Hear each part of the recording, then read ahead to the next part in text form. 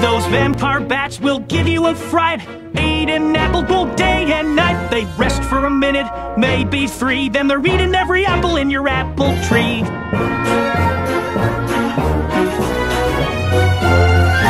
They don't care about nada, not zilch, no nothing, except bringing about an orchard's destruction.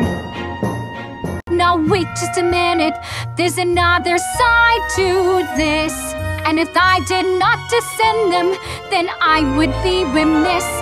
These bats are mamas and papas too, that care for these young just like we ponies do. Oh, give me a break, you're being too kind. These creatures have a one-track mind. The orchard is not their restaurant. But do they ever think what others may want? No, they don't, and that is just a fact. These bats, they simply don't know how to act.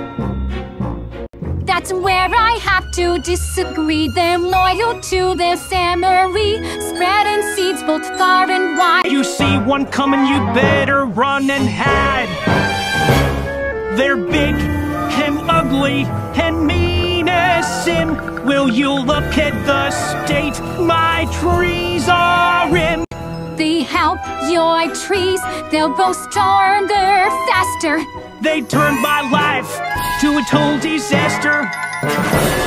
Well, I'd for one don't have a doubt. These vermin must be stamped right out. I second that, they've got to go. These bats, they've got to hit the road. It comes down to just one simple fact.